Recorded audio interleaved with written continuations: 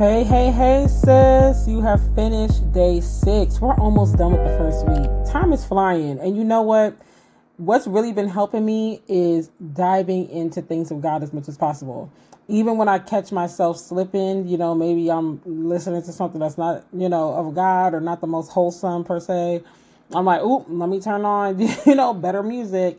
I don't really watch a lot of TV as it is, but let me watch a better, show or YouTube channel or whatever. So just keep on keeping on. You got this. Like, we're really making strides. But basically today, God was really dealing with me in my devotional time. And today was one of those days where I was really drenched in the spirit. Like, y'all, my devotional time was long. I was crying. I felt like God was just shutting things off of me. And it was much, much, much needed. But one thing that he really put on my heart was not to do things for the applause of man. And I know we hear that a lot, like, please God, not man, this, that, the third. But, lately I have been just witnessing a couple of things, having my own conversations, going through life, you know how it is. And sometimes we allow our thorn to become our stumbling block. Meaning that if you have a tendency, maybe you have a thorn in your side, I'll just speak for myself, where you felt like you were never really accepted. Like, let's say you felt like it was hard for you to really make friends that see you. Because I'll say this, I'll put a pause here. I've never had a problem making friends in the sense of associates. For me, there's levels to friendship. Like, I got the people that are really in my inner circle, like really, really close. And then I got like people I would call more so associates when I'm breaking it down. But just in a passing conversation, you might be like, oh, my friend.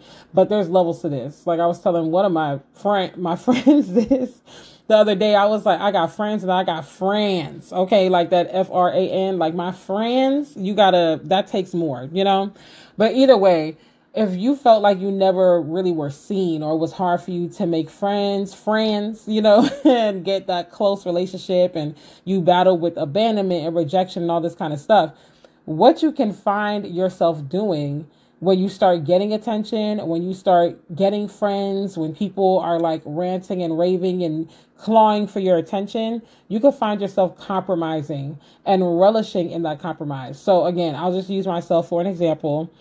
I have always struggled with that. Not so much when I was younger. I would say in middle school, I started struggling with it. And then in college, I started struggling with rejection and abandonment, not feeling seen, not feeling like, I really have anybody that truly understands me and stuff.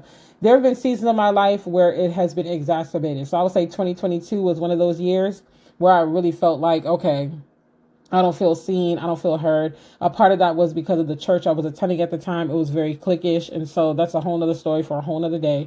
But I found myself wanting to compromise and doing things that are not becoming of me, or not even really becoming of God or of who I really am, just to gain their approval. So it's like the thorn is the rejection and the abandonment. I've never felt like I fit in. I never felt like I really had friends for real, or I never had genuine friendship. Maybe you always had people around you, but it was never really genuine, or, people would hate on you, whatever the case may be. And so you start getting that attention. And now that you are the one that people are clawing to be around and all this stuff, now you are compromising in your faith walk. And now you're doing things for their applause because they are the ones that are healing, quote unquote, the thorn in your side. The thorn was the rejection and abandonment. The compromise comes because now you're like, oh, I'm finally seen. People actually really want to be around me. Like, I can finally let my hair down. But what happens when you let your hair down so far and so long, to the point where you're doing things that are not pleasing to God, are not becoming of God, but you justify it because it's like, hey, like, at least, I'm not as bad as that person, or at least I never did that, and you start pointing your finger at other people instead of looking at yourself. You start pointing out the speck in someone else's eye before you look at the plank in your own eye. And so that's something that God really placed on me, because in this season of my life, I won't say I got people clawing for my attention or nothing like that. I mean, maybe in a way, only because I founded this community.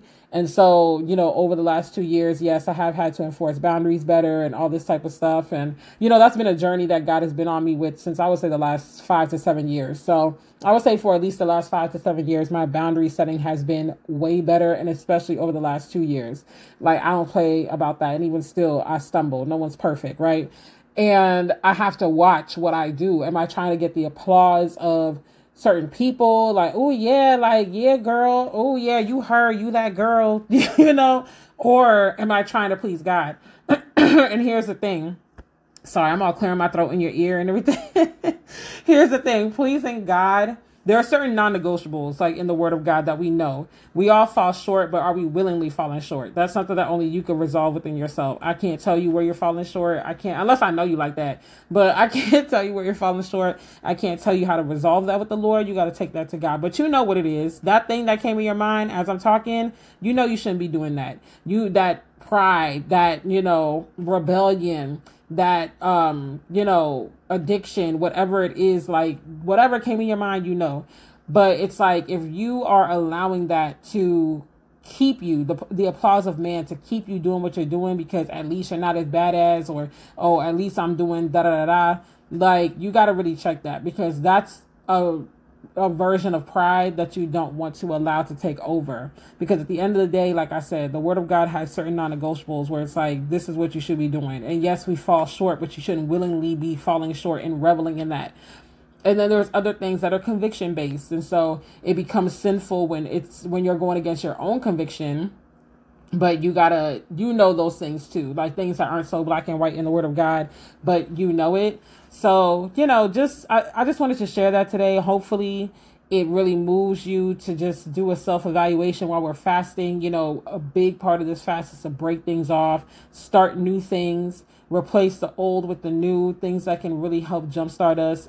Because I thoroughly believe that when we do that, we will see better results. So that's all that I have for you today. Feel free at any point during this fast to respond to the emails, leave a comment under these audio prompts, audio messages, and let me know what resonated with you. You don't have to confess your sin all on the internet now, but you know, unless the Lord leads you to. But yeah, just let me know that you listened to this, and feel free to respond to the emails as well. I will talk to you tomorrow.